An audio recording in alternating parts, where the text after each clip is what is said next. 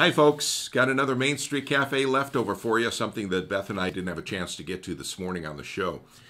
I don't know what it is about the state of Florida, but we get some of the more bizarre stories out of that one particular state. Case in point, here's one that comes to us out of Lakeland, Florida. A lady there by the name of Mary Thorne, fighting with local officials to keep her 6-foot-long pet alligator in her house. 125-pound reptile named Rambo. Now listen to this. She actually dresses the thing up in clothes.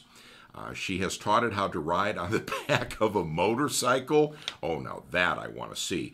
And the thing even has its own bedroom in her house. She actually has had a license for this alligator for the past 11 years, but the problem is the thing just hit 6 feet long and it weighs 125 pounds. And now wildlife officials down in Florida say it really is too big to keep in the house, and you're supposed to have 2.5 acres of land for this thing to roam on, and she doesn't have that. But she says even if she did have the land available, she couldn't let Rambo go because left outdoors, he has a sensitivity to sunlight. And she takes Rambo to schools and charity events, teaching people about reptiles. She says that she has trained him not to bite.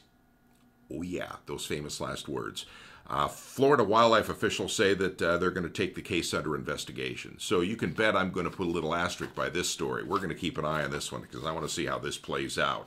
If she gets to keep this alligator. And I'm going to go in search of some video. I want to find video of this and share it with you. So that's one of those leftovers we didn't have a chance to get to this morning. We'll see you tomorrow morning starting at 5 a.m. in the Main Street Cafe.